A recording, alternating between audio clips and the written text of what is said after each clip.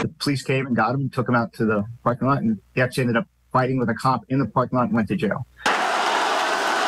It's an unfortunate and harsh reality for high school officials. An added dimension that goes beyond the calls and whistles.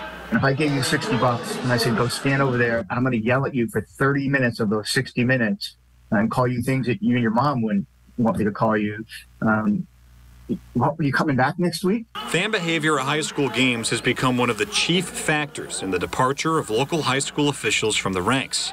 It has reached a point where conduct of such a nature will no longer be tolerated from the top down.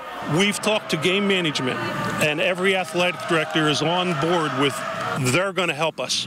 There's none of that going to occur. If somebody's out of line completely, I am to stop, get the game manager, and say goodbye.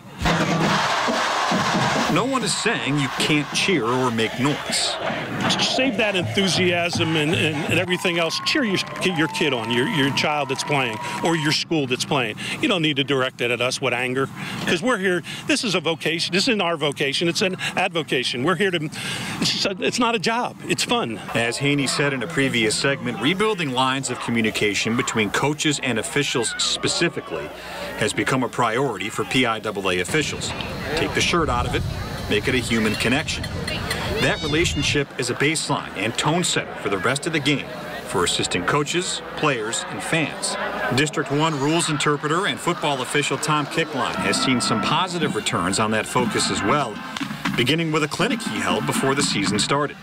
Communication with coaches, what the expectations are in both directions. And it was very well received by the coaching staff. They didn't know how to ask questions to the officials to get the right answers. And I think bridging that gap by providing communication to the coaches on what we're looking at, what our responsibilities are, how we handle them, promising that they're going to get the information to the questions they need, asked in the right way. I think, we're making progress in that front.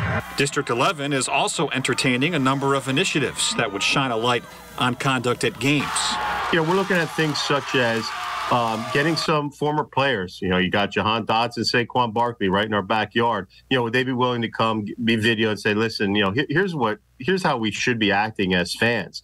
We're getting paid as professional athletes. The referees are getting paid. That's their salary. That's their career. That's not what it's like in high school.